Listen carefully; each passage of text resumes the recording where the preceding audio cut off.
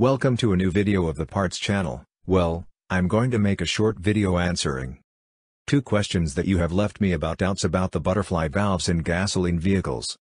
How does the throttle body valve have to be? When do you remove the contact? Let's see. In gasoline vehicles, as a general rule, always closed. Why is this? Well, that is, when we remove the contact to prevent air from entering the cylinder and rattling. Those that you have the valve, have you ever had a faulty valve and it was open?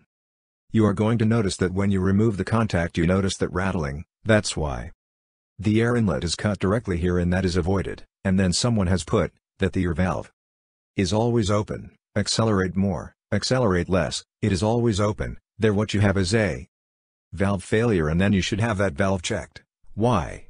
Well, because the AQ has to know the flow of air to know the fuel flow of gasoline, in this case, that you have to inject into the cylinders. Of course, the more you accelerate, the more it opens and will inject more fuel into the cylinders. The less you accelerate, because less quantity. This is to compensate if the valve is open, or in some vehicles it remains completely closed.